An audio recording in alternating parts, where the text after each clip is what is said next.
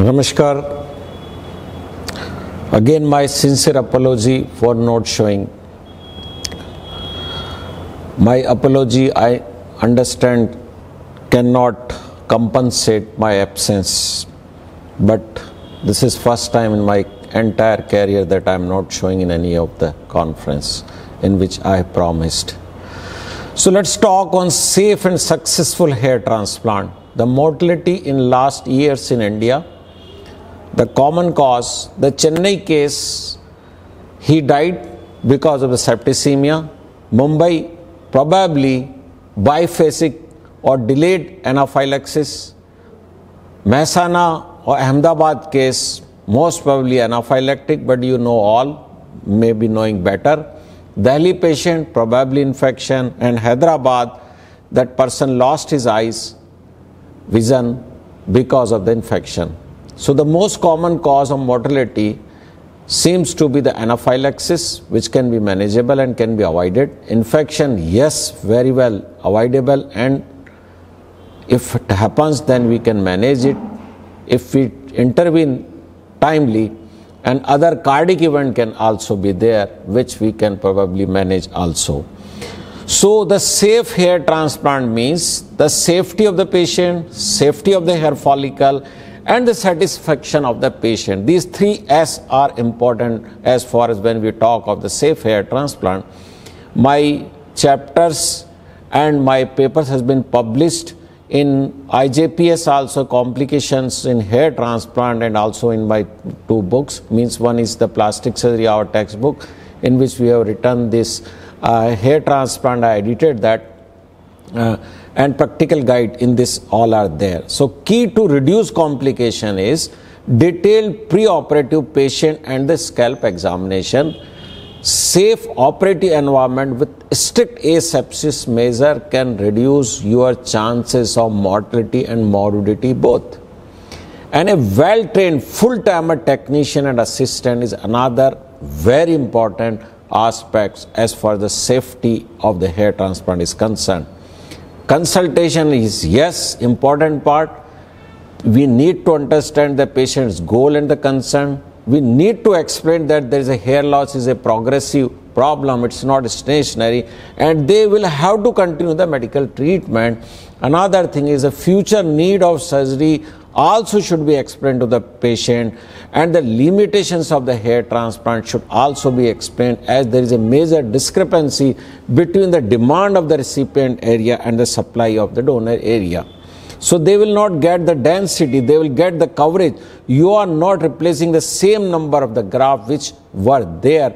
That is the need of more surgery and medical treatment.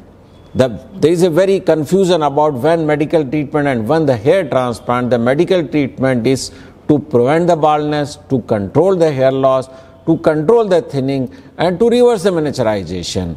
While the hair transplant is to treat the baldness. So there is a clear-cut demarcation when to treat medically and when to do the transplant, but both things are needed to boost up the growth of the existing hair and to replace the lost hair by the transplant. So fitness of the hair transplant, we all plastic surgeon, we know the fitness for such surgery criteria, all existing systemic diseases should be under control. Second is the donor area suitable should be there. Realistic expectation of the patient from the hair transplant is important thing also. Contraindication, patient with unrealistic expectation means asking for a normal density and a low hairline. And patient with body dysmorphic disorder, plastic surgeon knows it very well about this. Uncontrolled any existing disease, heavy smokers and alcoholic. I do not operate on a smoker patient unless or until he quits the smoking. Unstable, scarring alopecia, alopecia areata, and presence of active infection. So the hair transplant surgeon should make a balance between the donor supply, recipient area demand, and the patient expectation. This is a fine balance. If you don't want to face the complication or the patient unsatisfaction, you need to make balance between all these three things. The recipient area planning, in true sense, hair transplant is an illusion. मैं शुद्ध हिंदी में बोलता हूं, hair transplant एक धोखा है. And this illusion can be created by the fusion of art and science, and the plastic surgeon is the ideal person who knows the technique and who knows the art as well. So the proper distribution of the graft in the recipient area is essential to make a successful show. So this is how you distribute them intelligently. Now let's talk on the art aspect of the hair transplant. The front hairline means the frontal area that includes your anterior hairline zone, defined zone, transition zone, forelock zone, and remaining frontal area. Then mid scalp and then the vertex. This is the total bald or balding area of the scalp.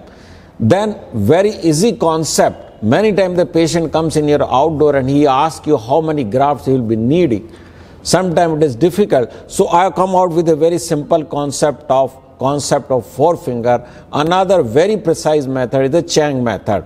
Usually we can divide this entire balding area 4, 4 and 12 finger. Also we can say forefinger is the front, forehead, then the forefinger frontal area, middle, and then again the forefinger is your donor area. So they have got 10,000 grafts in these three: crown, middle and the front zone, and we are not able to give that much number of grafts. So this is the forefinger. This hand forefinger, we can say it's roughly 100 square centimeter. Front forefinger, middle forefinger and back side forefinger. Usually we implant 3000 graft in the front area, 2000 graft in the mid scalp area, and 2 to 3000 in the crown area, requiring 7 to 9000 to cover a grade 7. You may have the more graft and you may have the less graft depending on the donor availability. This is a Chang method. Also, I think as a plastic surgeon, you must develop a habit of having very precise area calculation so that you can tell the patient that this much number of the graft density I have given you, although original was this much. So they will understand the limitation of the hair transplant, and when they come on the follow-up, they don't talk in high voice that you have given them the less density or your hair didn't grow. You can tell them, no, you needed 10,000 grafts, but we implanted only 3,000 grafts. So density, normal density is 100, but we have given you 25 to 30 grafts per square centimeter, and for which you have paid and all hair has grown. This is how you do the distribution, slit making. Then illusion, as I said, illusion means the gradient density. You give front, you give the higher density, then the lower, and then for the lower grafts to create a good illusion. Very common demand that the patient asks for the low hairline. So that can be met with creating a widow's peak in the center and slightly advancing your anterior temporal fringe. If you do these two things, it will give the illusion of a low hairline. Important criteria is the frontotemporal point should be higher than the midfrontal point. If you don't do that, then frontotemporal angle will be obtuse and it will look unnatural. I'll show you later. This is an absolute ideal frontotemporal angle, and this looks absolute normal result. Another, this is the frontotemporal point lies in the canthus line. As the baldness progresses, it balds in the proportion. So you need to put them back in the same proportion, making it more aesthetic look. Then rule of putting the anterior hairline height, it is from 7 to 9 centimeter, but it depends on the grade of baldness and how many number of grafts you are getting. So higher grade of baldness with less number of grafts, you can put even 8 and even higher, and it looks good. And is a younger patient have a relatively okay donor supply, so I put it at 7.5 centimeter. Both patients are looking good. Then this is the concept which I have given. This has been published also, especially for the novice, how to make hairline decoding facial aesthetic. Is the formula of 8 is there. You can see this into detail. Art of creating the natural hairline, you create the gap, cluster and the sentinel hair. This is the tuft area, defined zone, transition zone, micro and micro irregularities. Yes, I tell you, you pay attention to this. So many mistakes has been done. If you understand this, you will never commit in the future. Let's understand the major mistakes done in this case. So this is mid-frontal. This hairline looks abnormal. It looks straight. It looks bizarre like. Why? Because frontotemporal point is lower than the midfrontal point. So it is making it straight. Similarly, multifollicular unit has been put in the anterior hairline. Thicker grafts has been put in the anterior hairline. Curl of hair are in the different direction and hair are put in different directions. So it is giving an unnatural look. So it should not be done. I say it's a crime. Oh, you can understand this is a round. This is again a common demand by the hair transplant patient. When he comes, he says at the age of 16 years, my line was this and I want this because for this I have come, it is hurting me.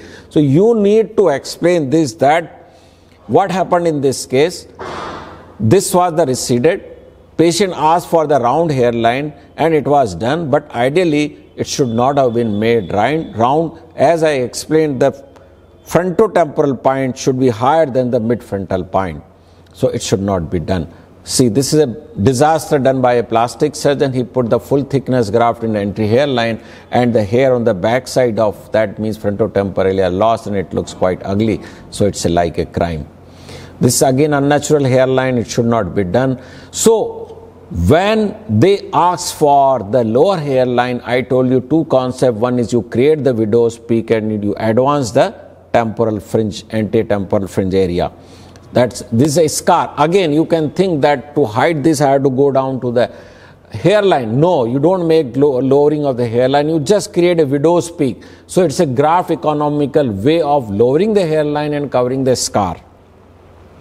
Then the crown, it's a difficult area to cover. It's a black hole. It's a challenge also. And there's a very dispute when to cover or not. So avoid the age, means avoid covering the crown or vertex before the age of 35 or 38 years till it stabilizes. Patient understand the meaning of the hair transplant. Patient understand the meaning of the medical treatment. And it's preferable to treat the medicine vertex by the medicine and always cover in the last when you are finished with the front and the mediscalp area. These are our vertex result. Few of the cases, case 1, case 2 and case 3, we did the vertex coverage in this area. Now let's come on the technical aspect of the safe hair transplant. The history, apart from the vital parameter, the most vital part is the existing medical illness, medicine patient taking and the allergy is the most crucial aspect. And the drug interaction, many times we forget that there is a concept of drug interaction. You must understand. Many times the patient comes here, they tell, Doctor Sahab, ye dekh lena meri medicine mein kahin aapki dawa se koi reaction. Patient understand, but many times the physician do not understand that there is a word like drug interaction. Propanol with adrenaline, your patient is on propanol, then and you are going to use the adrenaline during hair transplant, they may go into hypertensive crisis and it's a disaster. Antiplactic drug, if he is on, then there is chances of lidocaine toxicity. Biphasic analysis is important thing. Sometimes, old time, I think we have not read this biphasic anaphylaxis.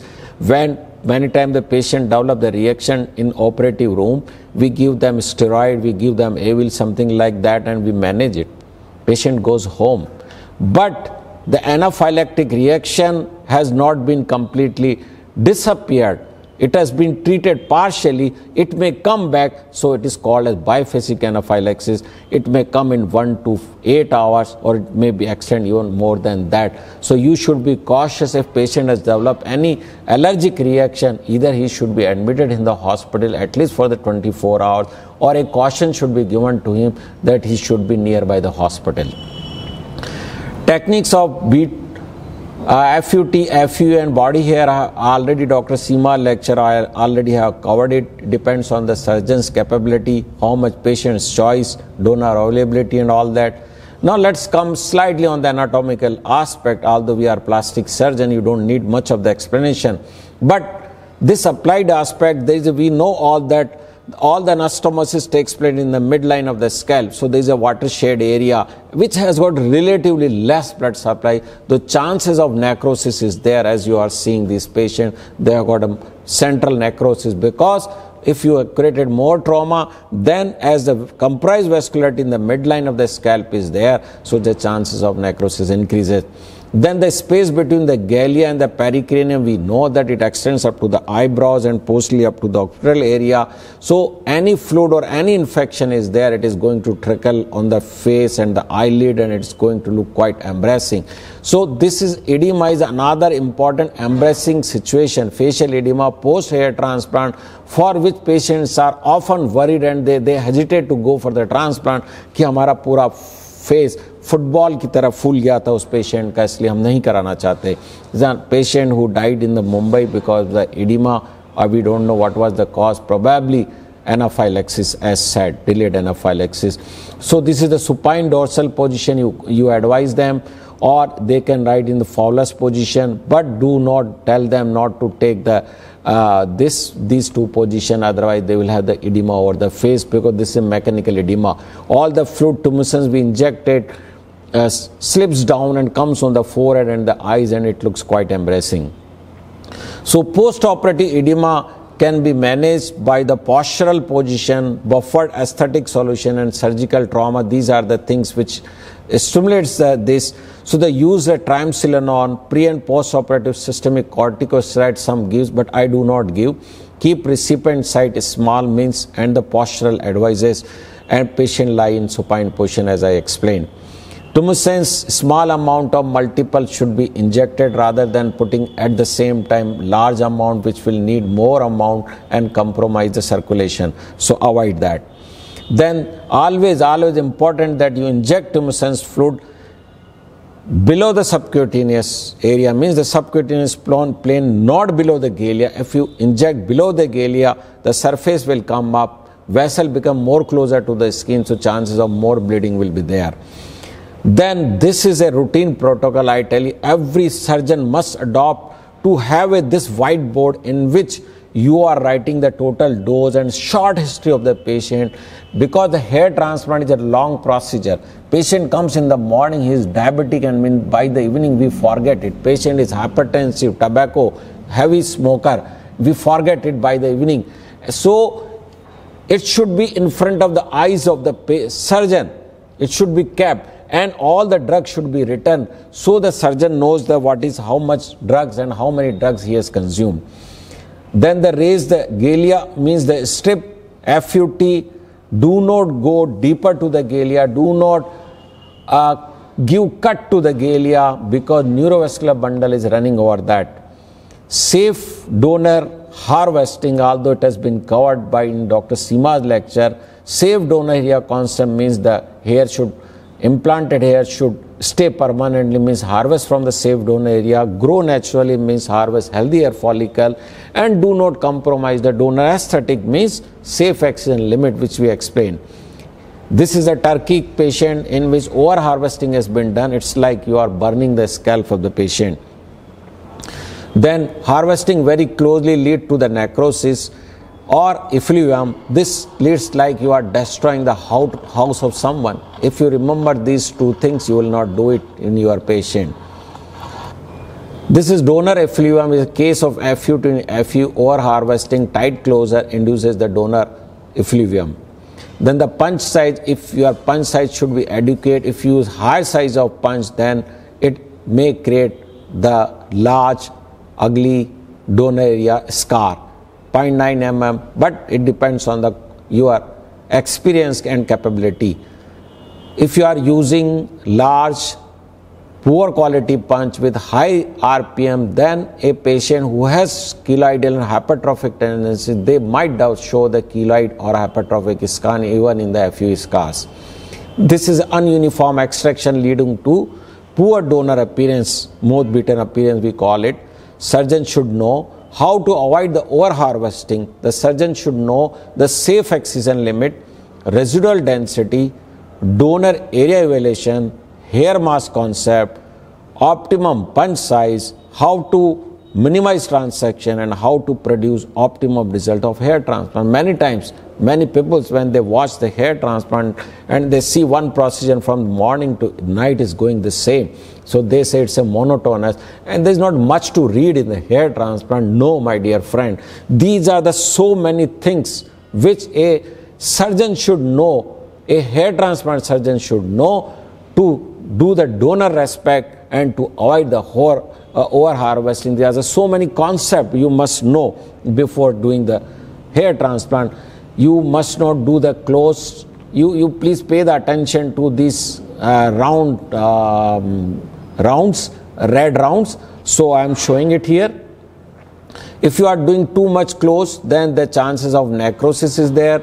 If you are doing in a linear fashion, you can see here, again there is a chances of necrosis is there. So you must harvest them uniformly, keeping them either 1 out of 4 or 1 out of 3. One you harvest, then you leave 2, then you do the 4th harvesting uniformly to do the donor respect. So this is how the uniform excision of the graft. For this, you can divide into multiple zones, and then you harvest the graft, number of graft equally from all these squares. Then again, this is the concept given by me. Please understand this. When we are harvesting, there is always temptation of cherry picking of the graft. Means always you seems that all the multifollicular unit you harvest. Don't do that. If you do that, then there will be thinning in the donor. You are harvesting the same number of graft, 3000. Another person is also harvesting the same number of graft, but you are showing too much of the scalp, so he is not showing.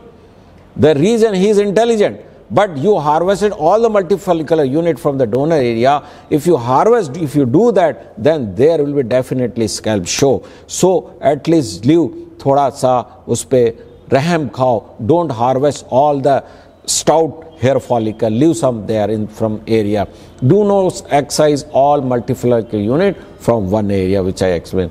If you are going for the second and the third pass excision, do not excise the orphan hair. Again, I tell you, this is a concept. Sometimes there is a one area and one hair follicle is there, like here. Isolated hair in an alopecia area. Rest of the hair has been harvested.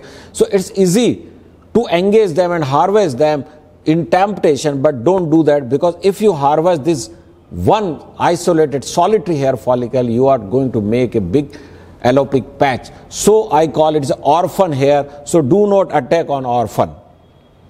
So excise shadow hair means a hair beneath another hair. You can excise that to maintain the aesthetic and to prevent the scalp show. I call it a shadow hair. Then if you do follow the concept, even after excision of so many grafts, more 4,500 grafts, means it's almost 5,000 grafts I have harvested, scalp show is not there, and you can see so healthy scalp donor area is there. Then the optimum result of hair transplant depends on the harvesting of the healthy graft, minimal ischemic injury by reducing the graft out of the body time, and atraumatic implantation. Harvesting healthy hair follicle means the prevent transection and prevent injury of the graft while scoring the removal of the graft. This is also important aspect. Please pay attention to this. Those who are doing the FUE, these are the two simple things I am showing you. You can reduce your transection up to less than 1% if you follow these two techniques. Always engage the epidermal blush rather than the hair. Because we know when the hair enter inside the dermis, epidermis and dermis, there is always a change in the direction. It's not exactly like this when it changes. So if you engage the hair, it may transect. So if it is epidermal blush is the intraepidermal portion of the hair shaft, that is called as the epidermal blush. So you center the epidermal blush rather than the hair to reduce the transection. Another important thing is, many times we engage or centralize the epidermal blush, but our angle, the length of the punch and the handle, you need to consider, because they should also be in the same direction. You engage epidermal blush, but the entire length is of the handle and the punch is not at the same angle where the hair was ejecting. You are going to transect it. This is another important thing. That means the hair, epidermal blush, punch and the handle all should be in one line to prevent the transection. This is important thing. I have given this learning module of FE harvesting. You can go and read. This is a beautiful module. I learned it, practiced it, and my transaction rate is almost negligible. I can say less than 1% in most of my cases. Now this is important thing. Your surgeon is doing excision and your assistants are removing the dissected graft, and they may not be trained enough, they are not working with you regularly, and they can do the avulsion injury. So this is important, and they are you are harvesting healthy graft, but they are destroying your graft, so you must take care. I use plasma as a graft holding solution. These are the various injuries of the hair follicle. If surgeon knows it, he can identify it and he can prevent it also. This is a transection, partial transection, or a complete transection. Then the graft injury during the removal, this is a decapping, means the hair follicle is left inside.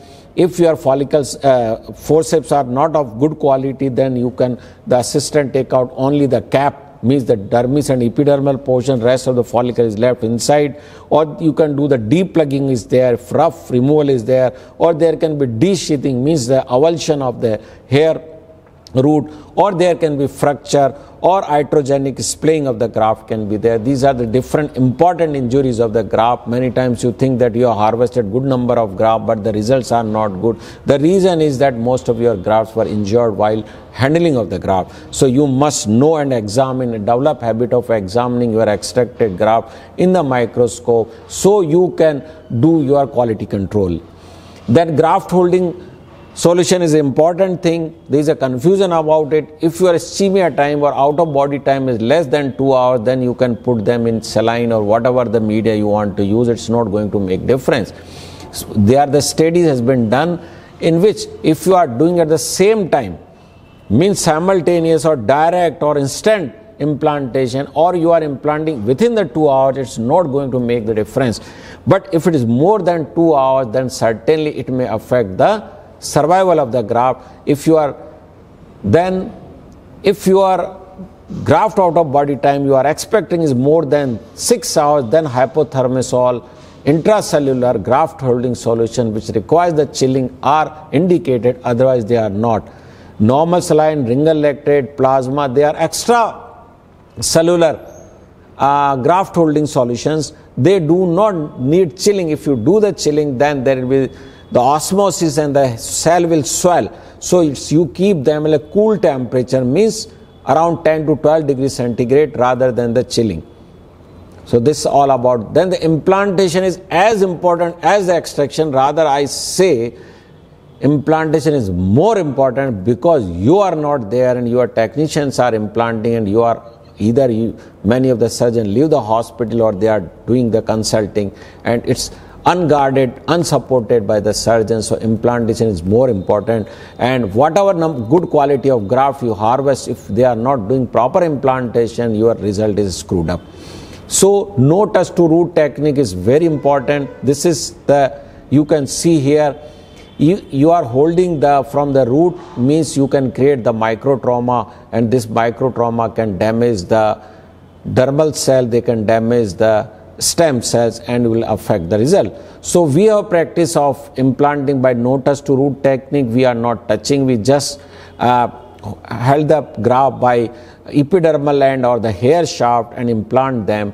Or I tell you, the implanters are the best way if you can practice it. It's a good way to do a traumatic implantation. Then the various implantation problem, if you are putting them too deep, then you can develop the cyst. If you are putting forcefully in a shallow slit, then there can be J-shaped and kinking of the hair will be there.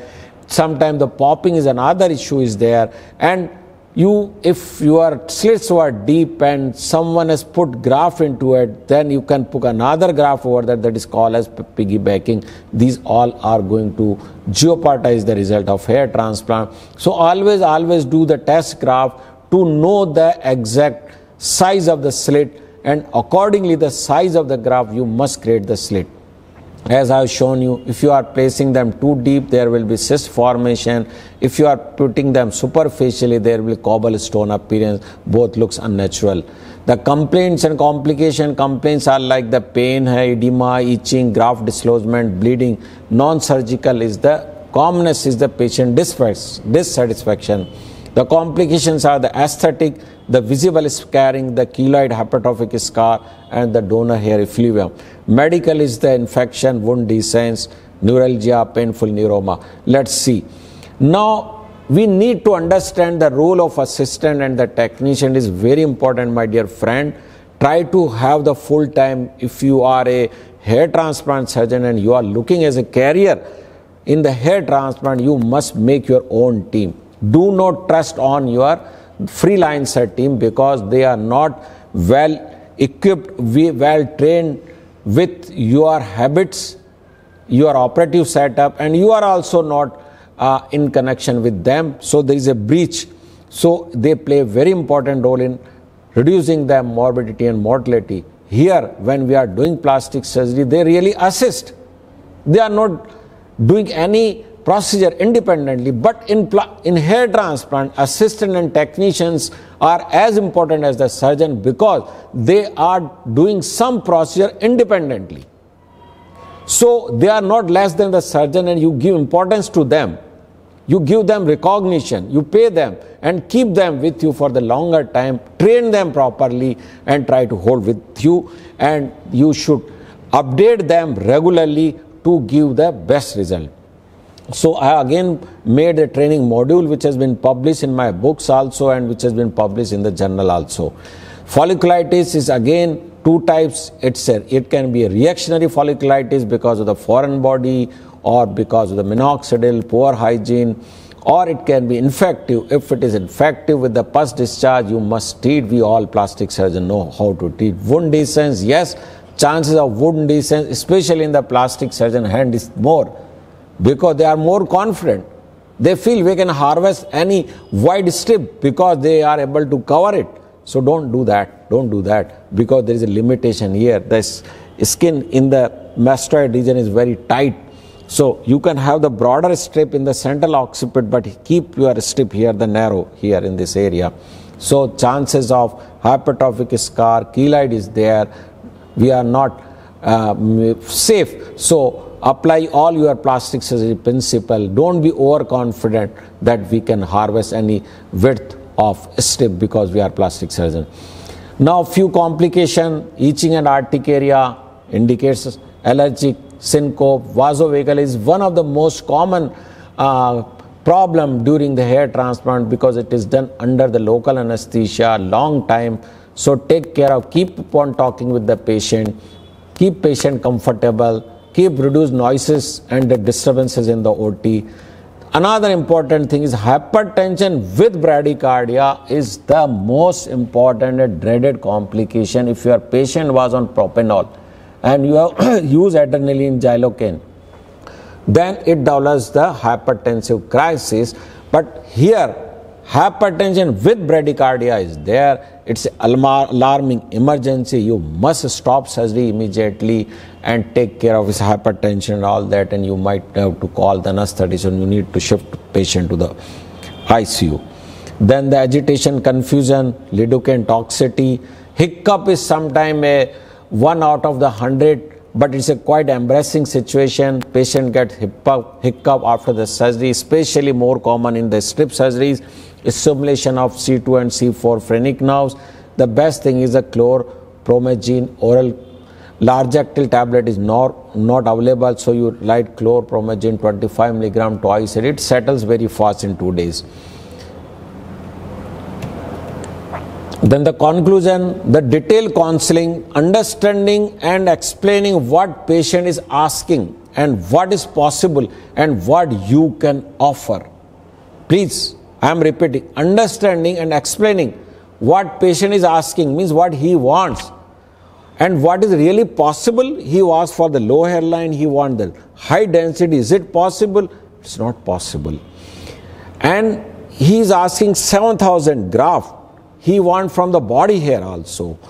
And you are not trained in the body hair. or you cannot harvest so many grafts, means you cannot offer. That is your limitation. So you must understand this thing, these three things. Then the detailed pre-operative patient examination, his history, what medicine he is taking, history of allergy is another important thing.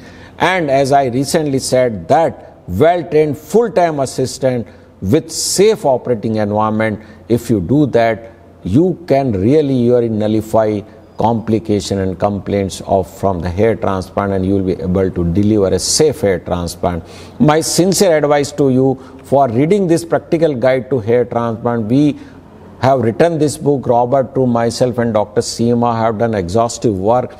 52 videos are there. More than 22 overseas faculty has written the chapter. We have also edited and written the hair transplant